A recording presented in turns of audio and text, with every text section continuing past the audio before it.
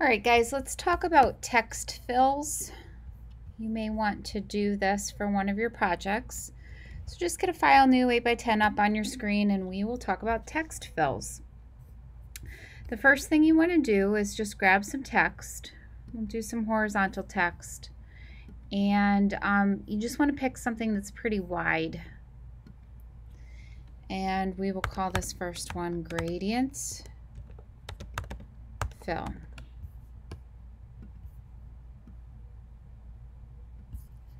And I am going to make it a little bit larger. Let's do 60. Cool. All right, gradient fill. So the first step I'm going to do is create the text. Then I'm going to come down to the layer style palette down here, FX, and I'm going to choose gradient overlay. And then as you can see, the default gradient was here, but I can click on my gradient and choose any color under the sun. So again, I come over here where it says gradient, I can hit the baby arrow and choose from there, or I can literally click on the gradient and get my gradient editor to come up, and I can make whatever sort of gradient I want. I can even adjust the angle or the scale of the gradient. And I hit OK. Awesome. The next one I'm going to do is pattern fill. So I'm going to get a new layer and we're going to write the word pattern fill. Awesome. So step number 1, create the text, pattern fill. Step number 2, open an image to use for texture fill. So Command O to open. Let's pick something that we can use for texture. You can pick anything out of your pile. I'm going to choose astronaut. You can select part of the photo or the whole photo. I'm just going to grab my marching ants and come around part of the astronaut. So I'm selecting part of it. And then I'm going to go up to Edit, Define Pattern. Edit, Define Pattern.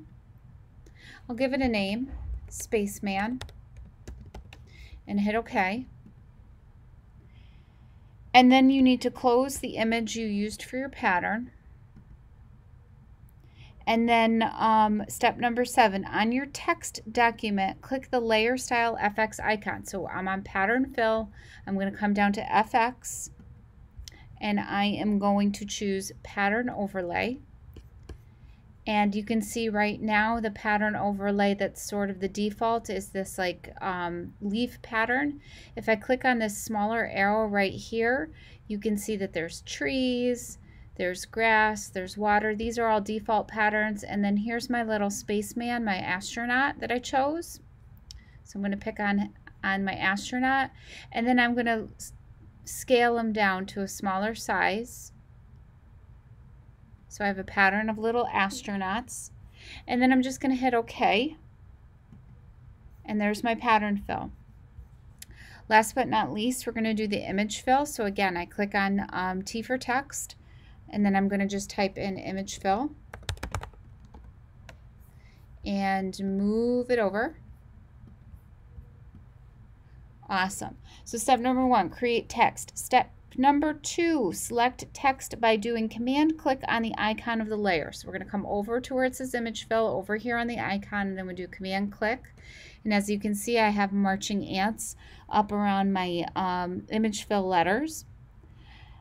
Step number 3 is to open the image that you want to fill it up with. So Command O to open. I will take the space shuttle.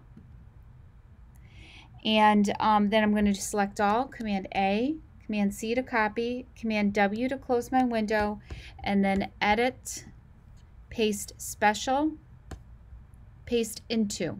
Edit, Paste Special, Paste Into. And it's going to paste it into my image fill. You can see over on my layers palette that I just made a layer mask. The spaceship is small, so I'm going to do a Command T to stretch it out to get it to fit on my screen. and then a check mark, and that's an image fill. So that's gradient fill, pattern fill, and image fill. These give you some other options of things that you can do in Photoshop so that your text isn't just plain old boring text. Once you've completed those 3 tasks, you're going to do a Shift-Command-E to merge all visible layers, and then a File, Save As. You will save this as Text Fills and give it a name, your name. Save it to the desktop so you can find it before you upload it to Schoology as a JPEG. And that is Text Fills. Thanks, guys.